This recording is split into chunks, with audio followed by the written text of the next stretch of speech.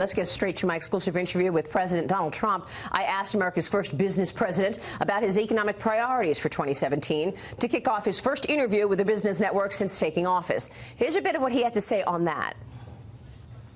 We are going to have tax reform at some point very soon. I think we're doing very well on health care. It's been very much misreported that we failed with health care. We haven't failed. We're negotiating, and we continue to negotiate. And we will save perhaps $900 billion. You know, if you look at the kind of numbers that we're talking about, that's all going back into the taxes. And we have to do health care first to pick up additional money so that we get great tax reform.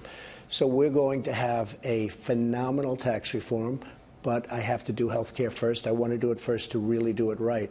And after that, we're going to start on tax reform and infrastructure. But do you have to do health care before tax reform? Yes. When I speak with business managers, they say tax reform is so much more impactful to moving the needle You're on right. economic growth. They're so why all right, but because I'm saving a tremendous amount, hundreds and hundreds of millions of dollars we're saving on health care. So we're going to have a much better plan than Obamacare, which is failing.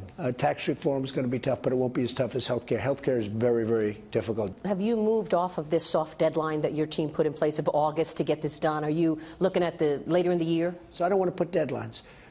Health care is going to happen at some point.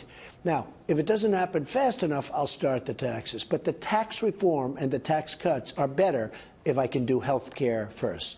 What about infrastructure? How do you see it? 100%. When do you see it? Very soon. I see it as part, perhaps, of the health care plan, because phase 2 of the health care plan, in order to get the votes, I need 60% for that. And if I put that in, the Democrats are actually going to love the infrastructure plans.